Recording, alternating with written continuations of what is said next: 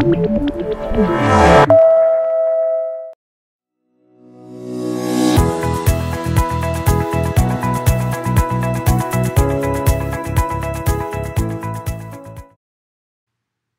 an OTDR measurement. With regards to the Deviser OTDRs, the OTDR user interface of the AE1000, AE2200, and the AE3100 is almost identical. The main difference is the screen size. While the AE1000 and the 2200 both use the 5-inch screen, the AE3100 has a significantly larger 8-inch diameter screen. Be sure and clean all fiber connectors before plugging into your fiber optic test equipment and bulkhead devices. Please watch the cleaning and connectors video for more information. Now that you have your connectors plugged into your OTDR, press the green Start button to start capturing the trace. You will first see the OTDR test your connector surface, which should appear as green on the lower bar marked as good. Depending on your settings, the OTDR will typically take around 30 seconds to capture a measurement trace.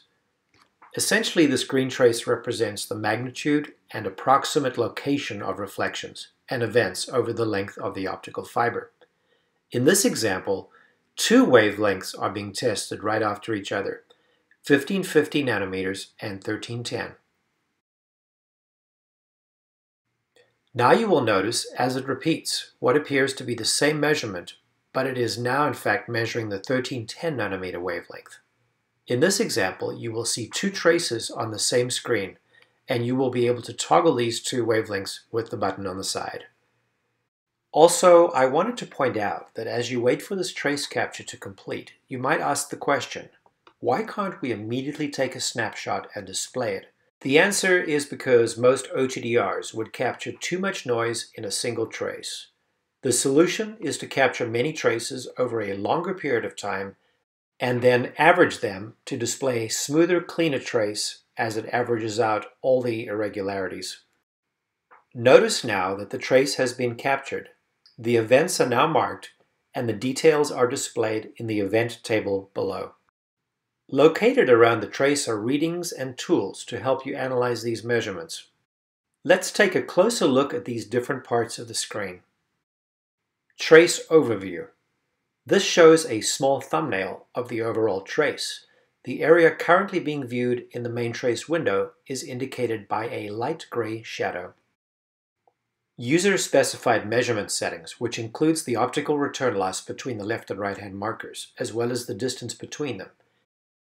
If you were viewing a saved trace, you would see different information here that includes the trace name, wavelength, pulse, index of refraction, and the direction of the test.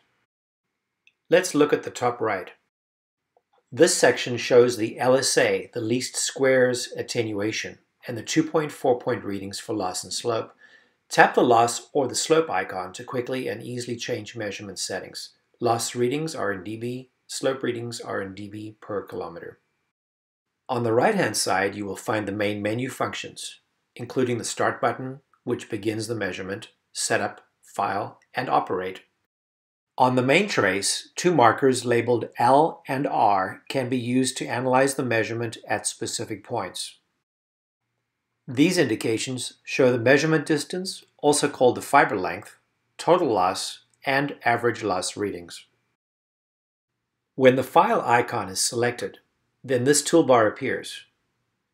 The folder key allows you to view and retrieve files saved in its folders.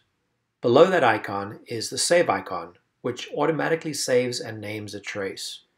The lower Setup icon contains the file naming rules as well as the directory where autosave will place a file. When the Operate icon is selected, then a new toolbar appears which allows you to narrow down the view of the trace by zooming in or out on a particular region of the trace. The top two icons change the vertical scale, while the next two change the horizontal scale. The 1:1 ratio icon restores the trace to its original view. The hand or pan icon allows you to move the position of the trace up or down on the screen. With the free zoom icon, you can select a window over the trace to zoom into the selected area. Keeping your finger or stylus on the screen, Drag diagonally to create a rectangle that encloses the area that you wish to examine.